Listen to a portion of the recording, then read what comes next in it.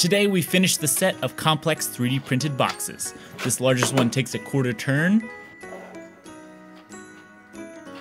It's not the easiest to make 13 gears turn, and the tolerances can be a little bit off since this is scaled up to 170% of the original size. Next up, we've got 100% scale. This one turns great with the planetary gear inside that unscrews from the base. I love the look of these gears. Next up, we've got 50% scale.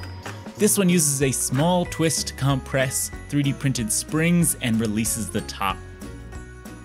And all that I could find to fit inside was a D20. What did we roll? It looks like we rolled a 12 for the 12 days of Christmas. I hope you have a Merry Christmas wherever you are.